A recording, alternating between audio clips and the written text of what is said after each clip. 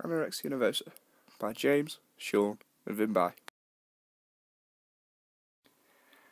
Anorexia nervosa, otherwise known as anorexia, is a renowned clinical and food disorder which affects thousands of individuals on a global scale. Since its identification as an illness in 1870, it has been influential in numerous areas of psychological research and society in general.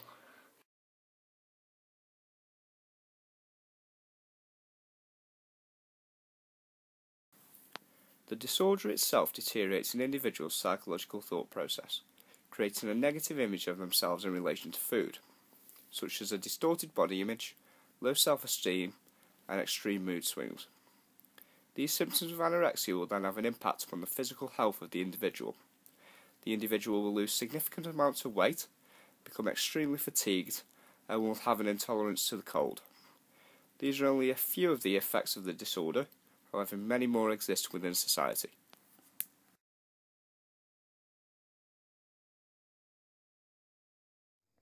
Anorexia nervosa is characterized by the attempts to lose weight or avoid weight gain. Sufferers of anorexia often perceive themselves as being overweight when in fact they are excessively underweight due to a prominent fear of becoming fat.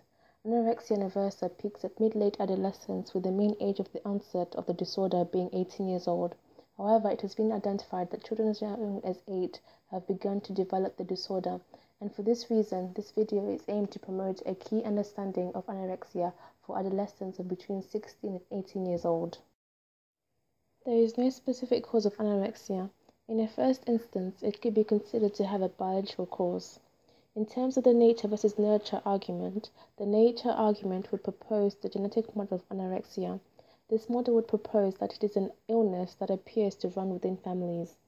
Straber et al. Reported that female relatives of patients with anorexia were 10 times more likely to develop an eating disorder than a control population. Twin studies have also been used to determine the genetic basis of anorexia. Research based in London reported that 55% of identical twins were concordant for anorexia, whereas merely 7% for non-identical twins. Such twin data provides support for a genetic influence into the disorder. In contrast to this approach, the nurture argument for the causation of anorexia would propose a socio-cultural model.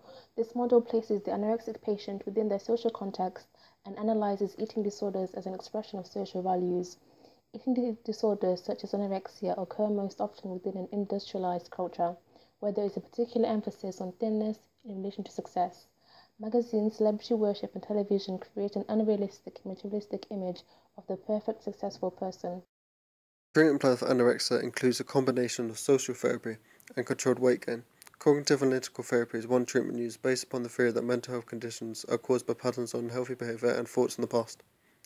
It involves 3 stages: reformulation, which looks at past events which may explain why patterns have occurred; recognition, which is helping the patient understand the contribution it's having upon the anorexia; and revision, which is the identification of change which could have caused the onset.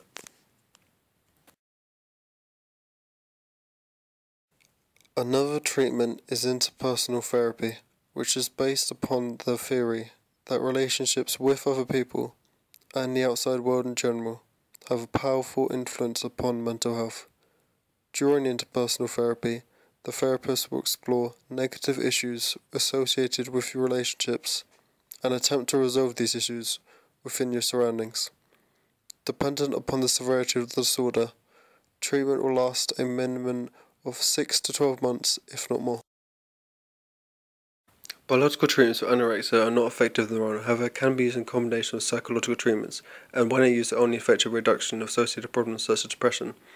SSRIs are used to reduce levels of depression with anorexia patients and help effective other treatments. This is achieved by blocking the pathways which are used for reuptake of serotonin into the presynaptic neuron, which then maintains high levels of serotonin within the synapse. Another medication used is called oxazepine, which is a drug used to reduce levels of negative emotions to issues such as weight and diet in people who have not responded to other forms of treatment. SSRIs are avoided until you have started to gain weight as a consequence of the medication has severe side effects in people who are classed as underweight. This particular form of medication is only used in young people under the age of 18. The causes and treatments of anorexia are neither biological nor social in their entirety, rather a combination of both. For further information into anorexia, please visit the NHS website. Thank you.